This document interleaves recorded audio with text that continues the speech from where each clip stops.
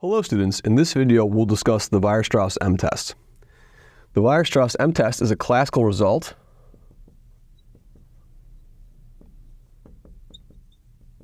but it's very useful in looking at series of functions. It says suppose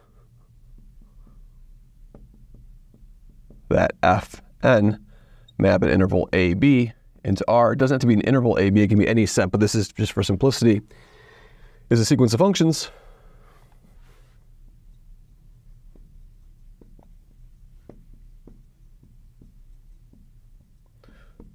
such that Fn of x is less than or equal to some numbers mn, hence the name M Test, right? But they don't be m's, for all x in AB. Okay? In other words, each individual function Fn is bounded by a number mn. Okay? So this mn can change from function to function. Okay? If the sum n goes from 1 to infinity of mn converges, so if these non-negative numbers mn converge, then the sum n goes from 1 to infinity of Fn of x converges uniformly.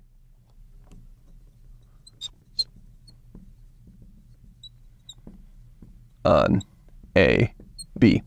Now this is very useful because in particular, the proof is actually straightforward, so let's do it, right? So what we're going to do is the following. So let's consider these partial sums over here. So let's look at Sn. Sn, here's the proof. Sn, capital, say Sn capital is just going to be the sum. Little n goes from 1 to n capital of Fn of x. Okay, of x. Then let epsilon be greater than 0 and pick n capital in n such that if n and m are bigger than or equal to n capital, we have this result over here that the sum j goes from such that the sum of this is convergent, right? So the sum from m up to n of mj is less than epsilon. Okay? In other words, we know that the partial sums from a Cauchy sequence, so in other words, I can make this less than epsilon provided m and n are larger than some number n, right? Now what we can do is the following. So let's estimate Sn, let's consider Sn minus Sm, right, for these partial sums over here, under the condition that n and m are bigger than or equal to n. Well, what is this? This is going to be less than or equal to the sum by the triangle inequality. J goes from m, and I'm going to assume here that n, of course, is bigger than m, just so this makes sense. M goes from m up to n of the absolute value of fj of x, and that's less than or equal to, by assumption, the sum j goes from m up to n of just these mj's, and that's less than epsilon. So we've just shown that the partial sums of this thing, this is true for any x, right? So the partial sums, we have a Cauchy sequence, therefore our sum converges uniformly. So the sum, hence the sum, j goes from 1 to infinity of fj of x converges uniformly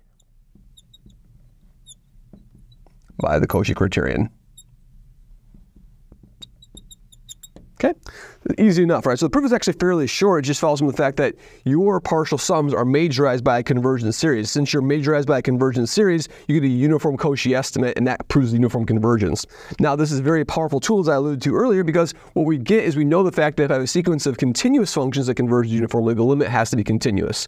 In other words, if Fn are continuous functions on the interval AB, and Fn converges uniformly on AB, then we know that f itself is a continuous function on AB. Okay, so in other words, the uniform limit of continuous functions is a continuous function. So this oftentimes helps us for something like the Weierstrass test.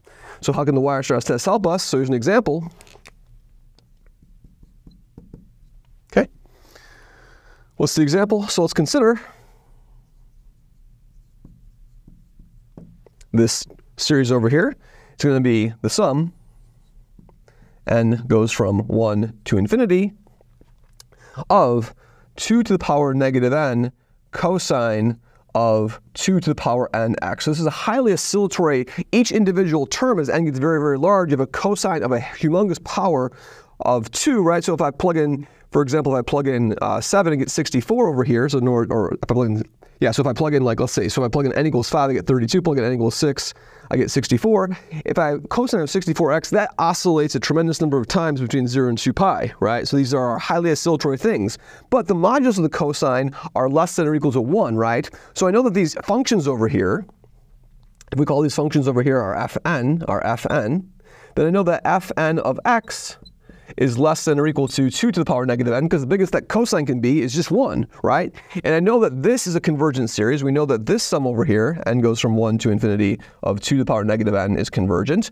Therefore, and each of these individual functions are continuous. So each individual, so all these fn are continuous functions. So these are continuous functions. So I have, by the Weierstrass M test, this function over here, let's call this function over here g of x. G of x converges uniformly, right? And g of x is continuous. Okay, it's continuous actually on all of R, right? On all of R. Now, of course, the interesting thing about this function is that this function, while this function is continuous over here on all of R, you can show, and we'll show later in videos, that this function over here is in fact nowhere differentiable. You can sort of get a rough sense of that just by doing the formal derivative. If I was to formally differentiate this, what would happen? This 2 to the power negative n would stay put.